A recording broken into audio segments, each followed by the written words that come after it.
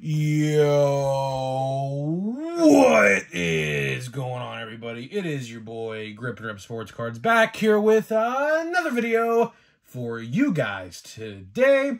And in this video, we're going to be talking about why nobody in the community is talking about 2023 Topps Allen and Ginter. I bet most of you guys didn't even know that set came out next week.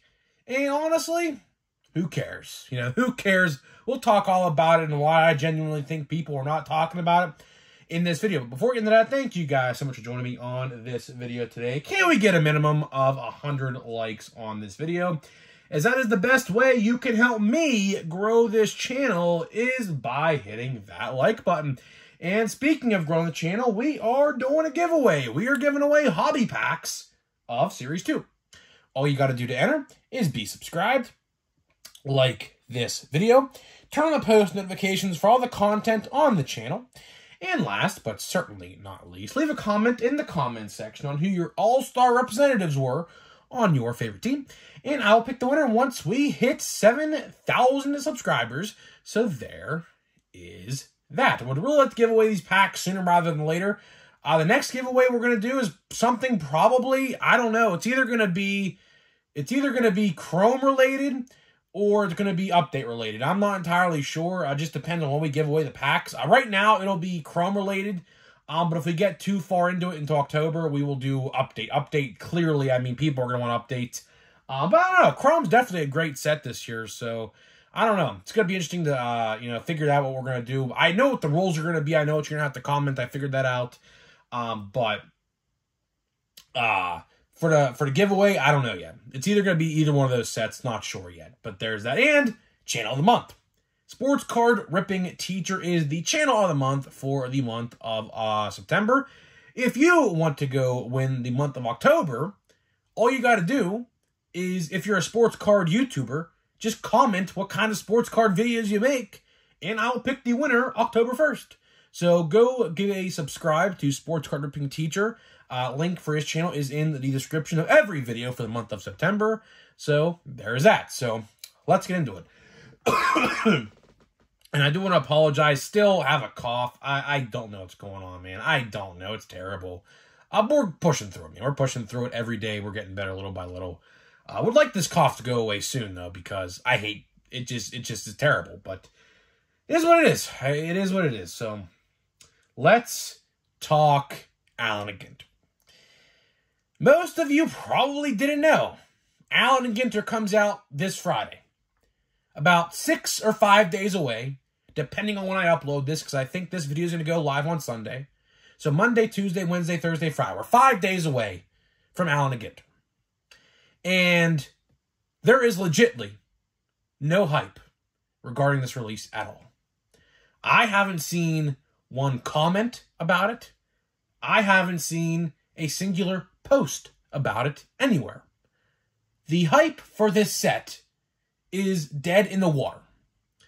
So let's do a little background on this release, because this release, funny enough, was supposed to come out August 2nd of last month. So about 6 weeks ago, it was supposed to come out. And for whatever reason, which Topps made the right choice here, they decided to push this set back till September 22nd because Chrome came out, I believe, July 26th, and then Platinum Chrome came out like August maybe 6th or 7th or something like that. So it was very, very close in distance with release windows between those two sets. And, you know, people weren't going to buy it. You know, if you asked 10 collectors what set they would buy, Platinum Chrome, Normal Chrome, or Allen and Ginter, you're lucky if you got one guy telling you they're going to get Allen and Ginter out of those three sets. It was just a dead-on-arrival set. Topps put that in that spot to fail. Luckily, they took it out of that spot, like literally days before the release. It literally, I think, was the last day of July. I checked the release date calendar because I was going to record the Allen and Ginter videos for a checklist and things like that. And then I saw it got pushed back. I was like, okay, fine. You know, that's probably what should have been done. But here we are. It's going to be September 22nd next week. Or I should say this week, actually. What the hell am I talking about? And, you know, people are still not talking about this set. You know, why are they not talking about this set? Because I genuinely think that no one really cares. And I've been saying this since last year. This set should absolutely go the way of the dodo bird. I get that there's history behind it. I understand it.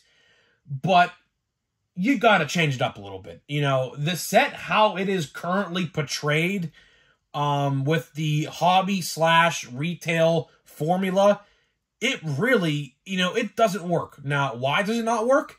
Simple. Go to your Walmart if they have clearance bins and see what boxes are in those clearance bins. I guarantee you, all of you, if there's a clearance bin, will find 2022 Topps Allen and Ginter in that clearance bin for $17 a box. That's why. Nobody cared for it last year. Why did nobody care for it last year? Because it came out in December when there was 12 releases last December. So nobody cared for that set. And I genuinely do think that there is a decline of interest for this set for multiple reasons. The wacky, weird cards in that set, the celebrity cards. Now, I will say this. The celebrity checklist this year looks decent. It looks decent. But compared to last year's and the year before, you know, the celebrity checklists of the last couple years have not been good. They put frickin' animal cards in there. They put frickin' horses, plants, ice creams, hot dogs, trees. You name it, it got a card. Which, I don't know who likes to collect those type of cards. More power to you. If you like to collect those cards, God bless you. You know, no one's stopping you, right? But no one's talking about it. Like, seriously, like, if you go online just to even type in, like, videos, like, people talking about it and things like that, you're going to find nothing. You're going to find absolutely nothing. No one's even talking about it, you know, and it sucks because we have sets that got axed, and I will talk about a Gypsy Queen that would have certainly sold well. But here we are talking about Allen and Ginter, which I definitely think, getting back to the change I think it should make, I think it should be a Topps Online exclusive. A Topps Online exclusive. You can only buy it through Topps.com, and it ships to your house fine and dandy. I definitely think Gypsy Queen should take the place of Allen and Ginter. Why? They are very similar in sets. They're very, very similar in design. They have the same type of cardstock feeling and everything, you know. And there's 2 on-card autographs for Gypsy Queen. Compared to Allen and Ginter, there are 3 hits, but they don't specify. Like, typically, it's like 2 relics, 1 autograph. I've seen 2 autos, 1 relic sometimes. But there's a big chance you can get a celebrity relic. You know, one year, fun fact, I think it was in 2019, I got a celebrity relic out of a blaster box from it was like a game show on Nickelodeon back in the 90s. I don't remember the guy's name. Obviously, I wasn't born in the 90s. I'm a 2000s kid. But I couldn't care less for the card. The card was like $5 online. I was like, oh, fun, great, right? So, you know, I genuinely do think it's time to axe Allen and Ginter. I do. You know, Gypsy Queen, I don't know why they did this. I would take Gypsy Queen 10 out of 10 days over Allen and Ginter if I had the choice to choose between one or the other.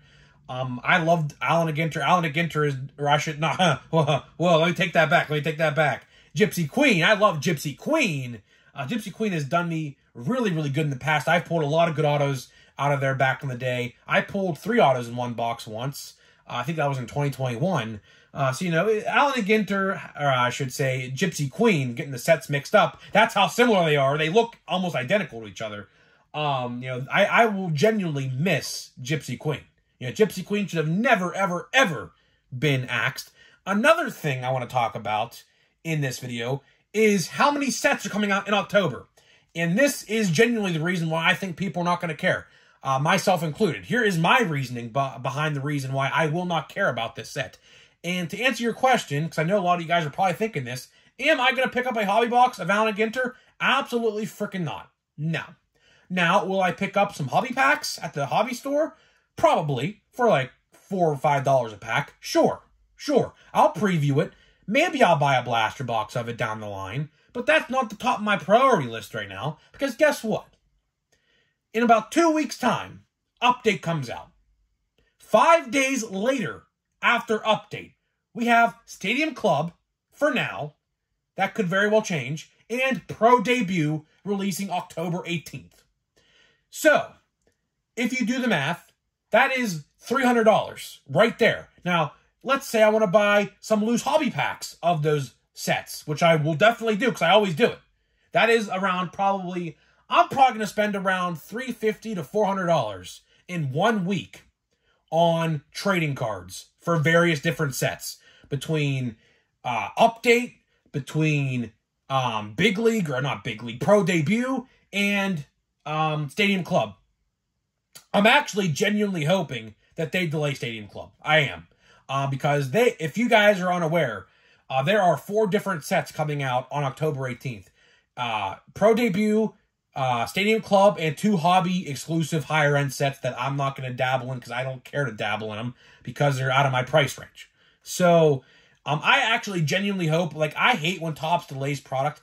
But when you have 4 sets in one day and 5 sets in 1 week, including update that comes out 5 days prior, that's not a good look. That's not a good look. Like, there's literally 12 months out of the year, and you're telling me that you have to release all those sets in, like, a week? Like, come on now. Like, we went months without anything in the summertime. We went literally, like, 2 months' time in the summertime this summer without a set, which is ridiculous. Between Series 2 and Chrome, it was about a 7-week time frame, which is ridiculous. That should have never happened. They should have absolutely released a set in between those 2 sets to give us something, But then here we are talking, like, even with Platinum Chrome Anniversary, they released Platinum Chrome Anniversary a week after Chrome, which is ridiculous. Like, again, you got 52 weeks out of the year, you got 12 months out of the year, 365 days, and you're telling me you can't schedule your releases better than what you are doing right now? That is the problem. And that is another reason why I do not care about Allen and Ginter. Because Allen and Ginter is going to go for about $110. Now, again, I'm a college student. Some of you guys can afford all that stuff. Good for you. Have at it. I'm a college student. This is my job.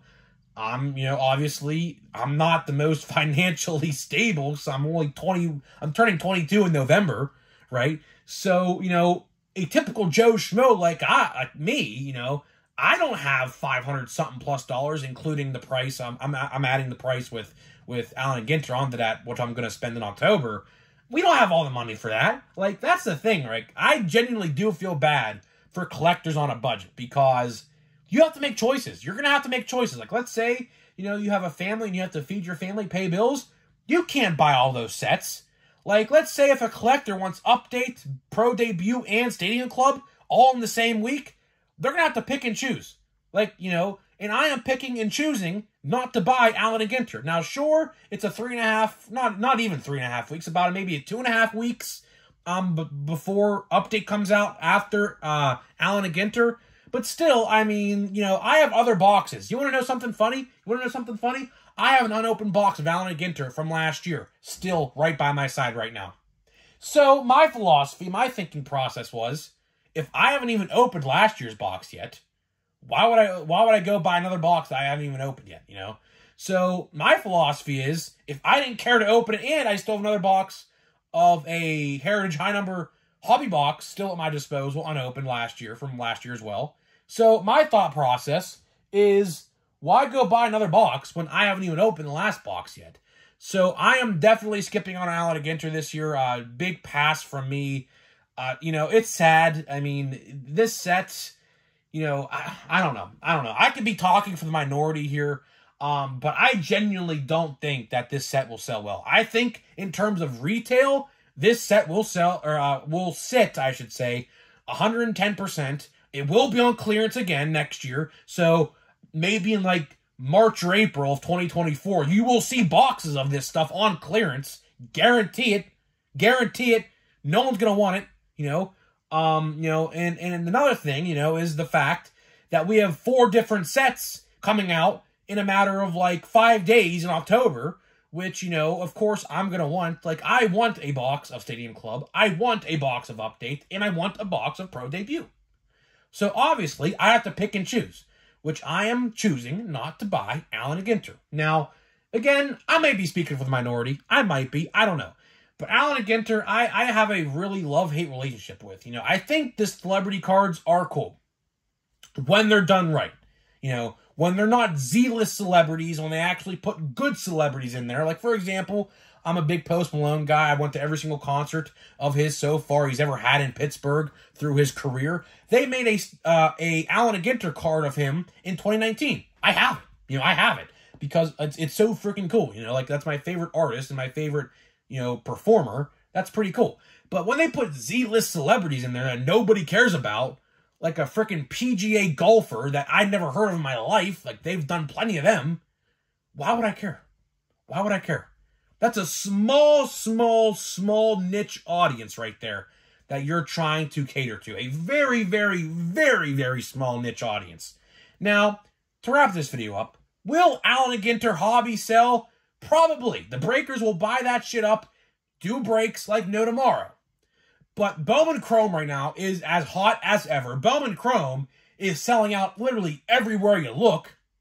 So have fun with that. And by the way, I almost have a practically confirmation that monster boxes of Bowman Chrome this year are not happening. Which I might make a full video about that again, because that's ridiculous. That is actually ridiculous that is happening.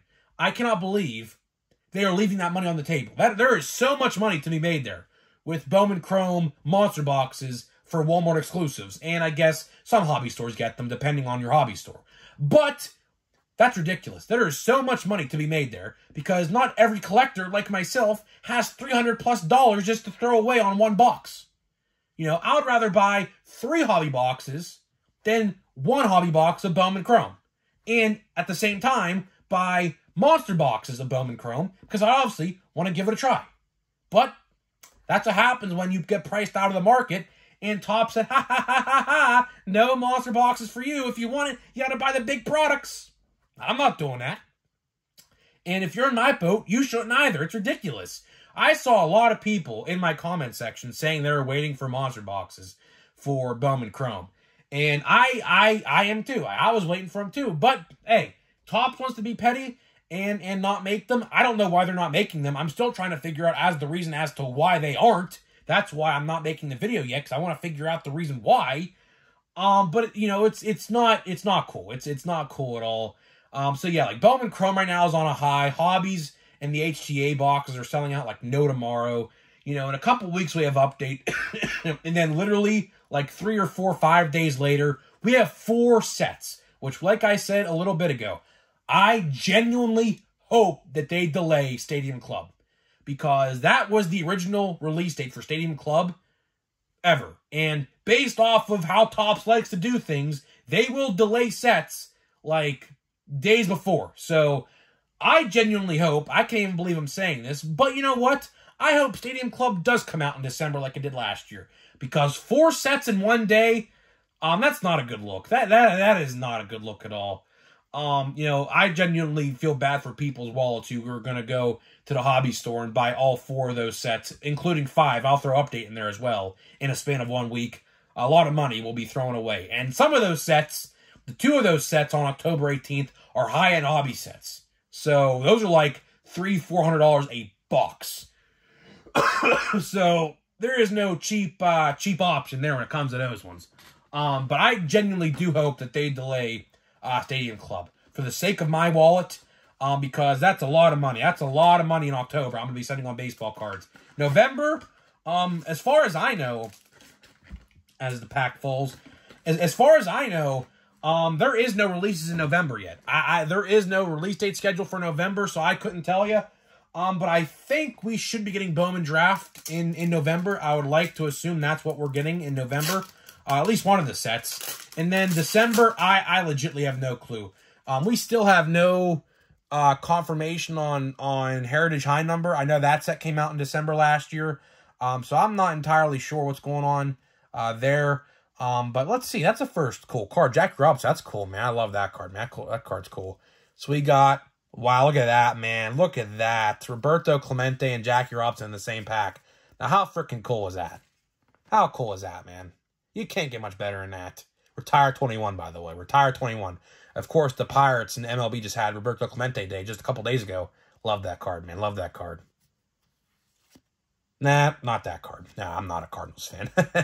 Speaking of which, Roberto Clemente, I guess the only way you can get him in Bowman Draft is it's super short print. So, yeah, the cards are like literally like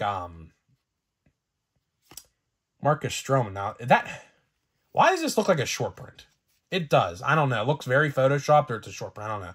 But the last card we got is that Jarren Duran? Is that Jarren Duran? It looks like Jarren Duran. I don't know. Is it? Yes, it is Jarren Duran. Okay. Pretty cool next wave insert there.